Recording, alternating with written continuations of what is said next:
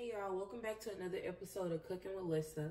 So today we're going to be making smothered breakfast burritos.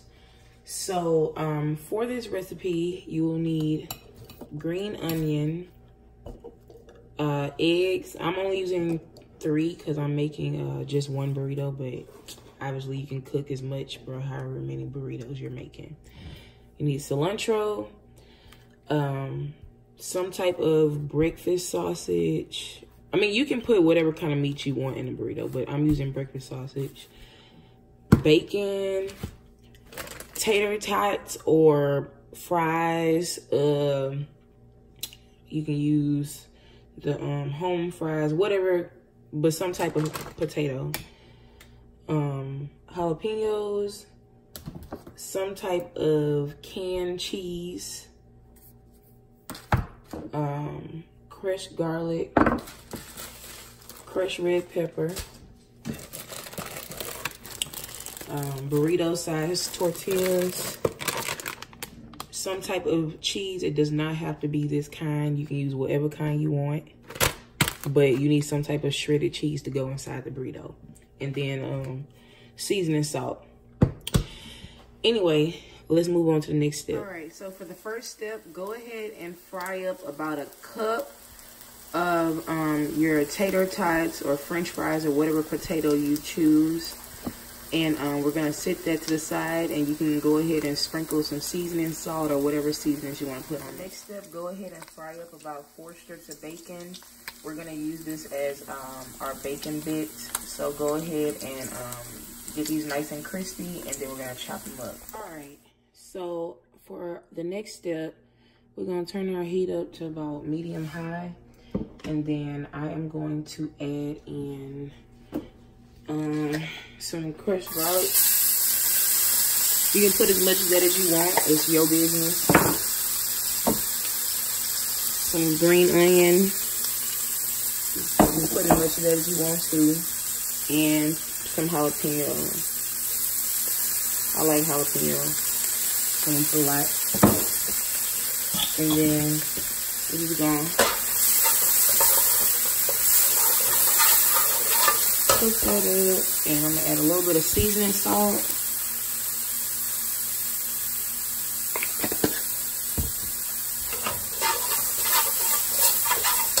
Now for this, we're gonna take our tater tots and just sauce that up. And then I chopped up our bacon, and I'm gonna add half of the chopped bacon. And we're just gonna cook this until the peppers are cooked down. Next step, melt about a tablespoon worth of margarine or butter, or you can use oil in your skillet. And then we're gonna go ahead and crack our 3 eggs. Again, depending on how many burritos you're making, you can use more or less eggs. This is just gonna be one big burrito.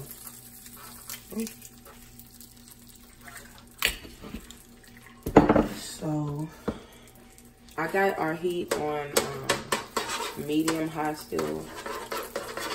So I'm just kind of breaking up the yolk. And what we're gonna do is just let this egg fry. And I'm gonna come back when it's fried up and show y'all the next step. So our egg has been cooking for about 20 seconds. Off camera, I went ahead and sprinkled a little bit of seasoning salt and black pepper on it. So I'm just gonna spread out the egg that's not cooked so you can cook evenly. And you do not want to do this fast, so make sure that your skillet is not too hot when you do this. And so the next step, I'm gonna take some of my cheese, and you can add as much cheese to this as you want. I like a lot of cheese.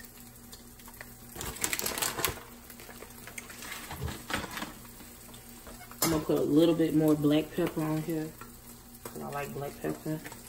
And then all we're gonna do is just fold this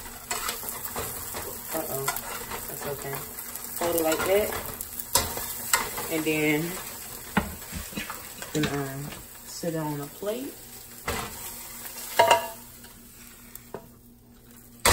And we're gonna move on to the next step. So for the next step, I just went ahead and fry up about half a cup of our pork sausage.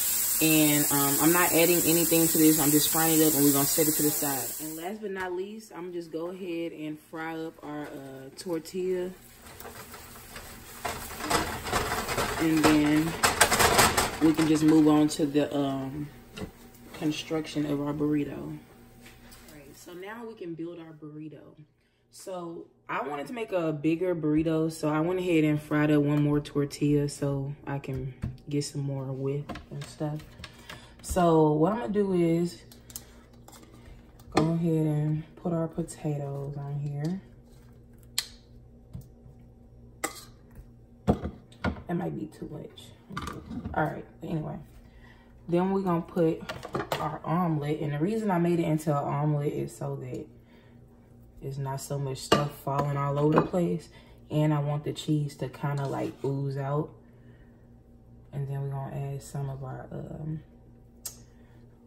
our sausage, and then you can add anything else if you like avocado, onions, more peppers, anything you can add right now. I'm gonna go ahead and put some salsa on here. All right. And now we're gonna just fold it in on the side and press it. And then bring it up. At this point, I like to support with my thumbs right here and then press in and push it down. All right. You wanna be really firm with this so everything don't just fall everywhere. And just roll it over like that. And now you got your burrito. And I left my skillet on. Oh, if I can, I'm gonna go ahead and put it in the skillet.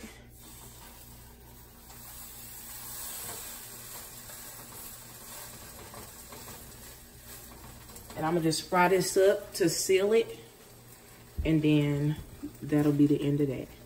So basically just lay the burrito closed side down in the skillet and let it cook for about 10 seconds. And then if you want, you can toast it on each side. All right, so for our cheese sauce, I use Rico's. I like Rico's because it's not like hella tangy like some cheese sauce be.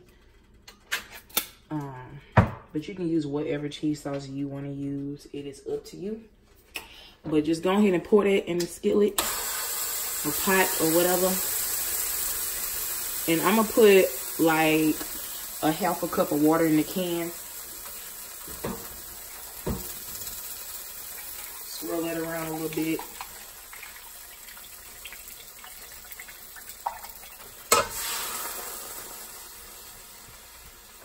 All right. So the cheese sauce is really already done, but I'm gonna just make it my own and add a little bit of stuff to it. So what we're gonna do is add the remainder of that bacon that we cut up. And then this is optional, you don't have to, but I like cilantro in my cheese sauce, so I'm not cutting this up in any particular way. I'm just gonna put some in now. And then I like spicy cheese sauce, so that's why I told y'all needed some red pepper. You do not have to put red pepper, but if you want it this way, put some in there. And then just heat this up till it's melted. And that is your cheese sauce. All right, we're gonna move on to the next step and I'm gonna show y'all the end result. All right, so our burrito is done. I went ahead and cut it open so y'all can see the inside. And now we're gonna just go ahead and smother it with our sauce. I'll push it to the middle.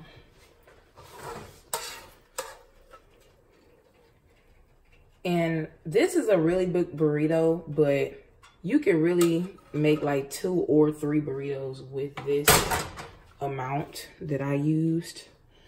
But anyway, this is the end result of our smothered breakfast burrito. If you enjoyed this recipe, please like and subscribe and stay tuned for the next episode. Thank you for watching Cooking with Lyssa.